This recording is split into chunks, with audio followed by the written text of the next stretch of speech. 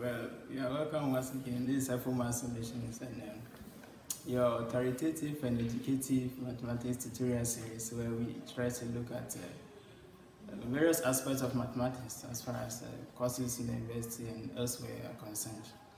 In today's video, we'll be looking at differential theorems, and more especially looking at the mean value theorem. The mean value theorem. So, the theorems, we have one, and the other one is the Cauchy mean value theorem, which is 2.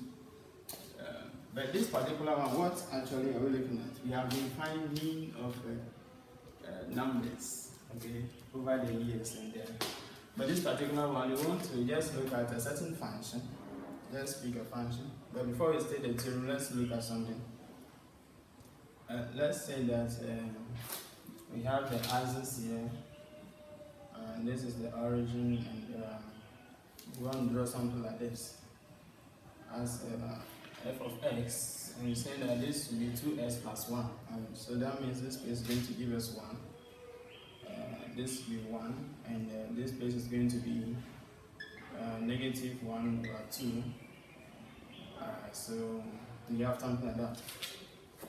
Now let us also say that there is a certain point here that I want to call 1. So 1, and so that we have something here. So if 1 is here, then this place is going to be 3. Okay, so it means that this 3 here is the same as f at 1. F at 1 is given us of 3.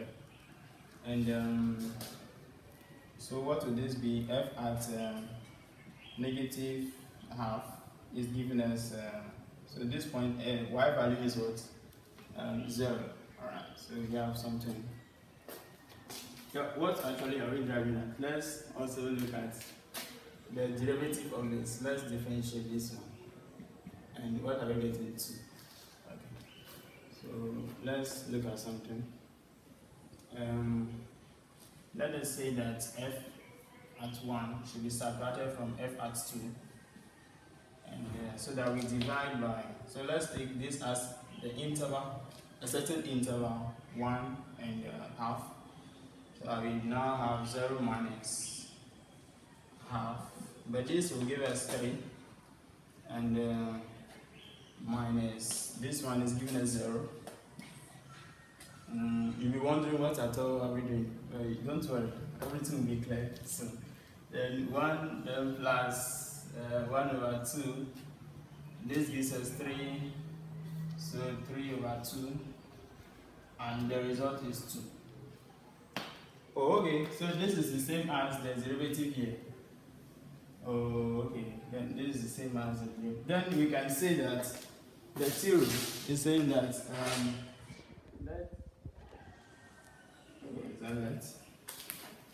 let f of s, let f of s be continuous on a certain interval, closed interval AB. And yes, as we have it, f of s is continuous. The interval we just stated is a very small interval, this and that. So let the function be continuous on the closed interval AB, as we have just created. So by now you'll be realizing what we did here. And f prime of s exists in the interval. So the derivative of the function should exist within the interval. Now if that is the case, and then we will say that f at b minus f at a divided by b minus a is equal to f prime at s naught, where s naught is a certain value which is within the interval a. So here the derivative should exist in the open interval. So the open interval AB. Good, so that is the theorem. Let f of s be continuous on the closed interval. As we just illustrated, this function here is continuous as far as this interval is concerned. And then the first derivative should exist within the interval. So after differentiating this, see that what is what you're getting, which is existing. It doesn't mean you don't have an undefined essay. Then if that is the case, then f at b minus f at a divided by this gives us the derivative of the function at a certain s0, where s0 is within this particular interval. So after differentiating this, if we want to look at f prime at 0, it still gives us 2. First, this 0 is within the interval that we have created.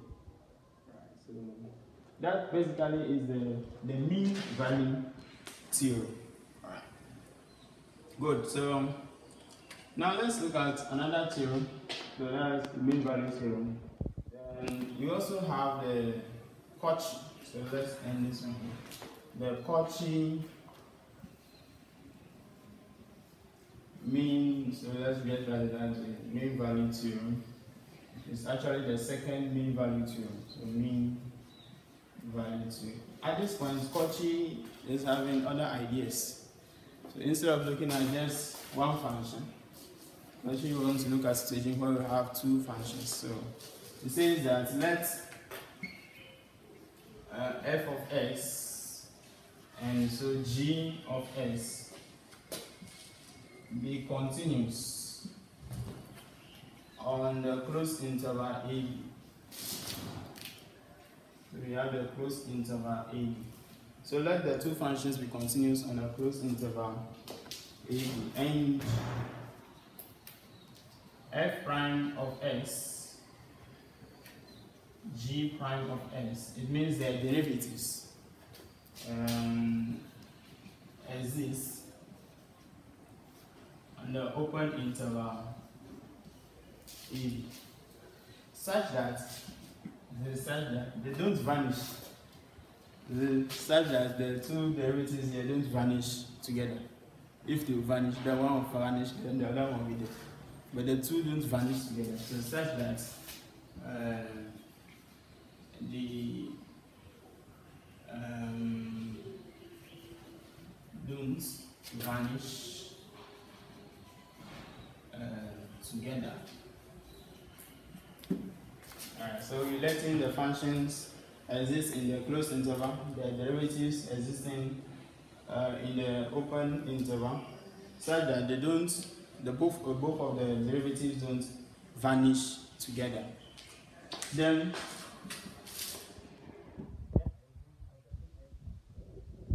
within the closed interval AB, such that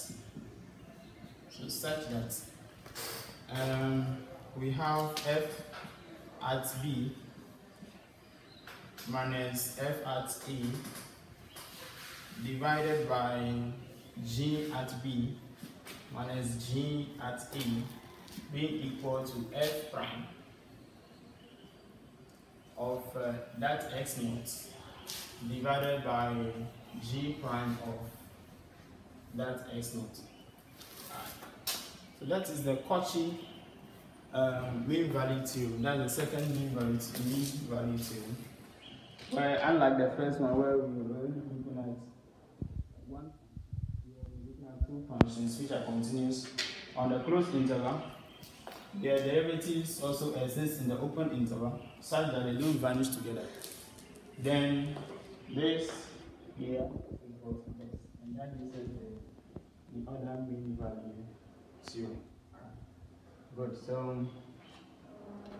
I will end today's video here. We'll meet again to look at other differential theorems. That's the indeterminate forms and the Taylor theorem and the rest. I'll be very grateful if you join me in those videos as we do more discussions as far as the differential theorems are concerned in the course introductory analysis. Thanks very much.